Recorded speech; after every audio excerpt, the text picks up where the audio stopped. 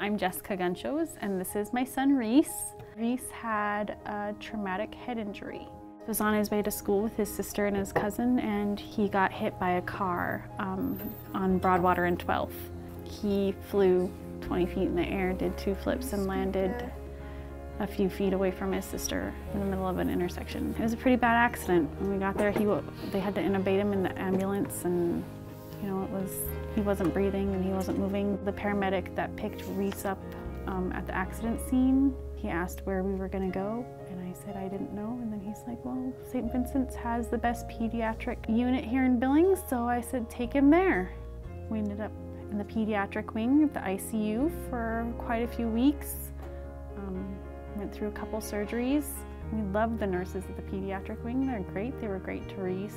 We had the choice of being flown out, actually, and they told us we could either stay here or we could go to Denver or Seattle, and we chose to stay here.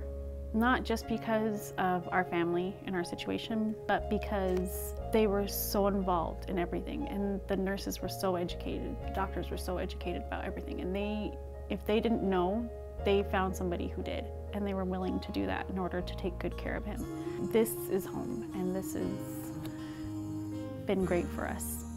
I mean, how many hospitals will give you a whole nother bed just so odd family members can stay with him every night, you know? The doctors worked really hard, and they asked us the one thing that we wanted when he first came in, and I said just to get his eyes open.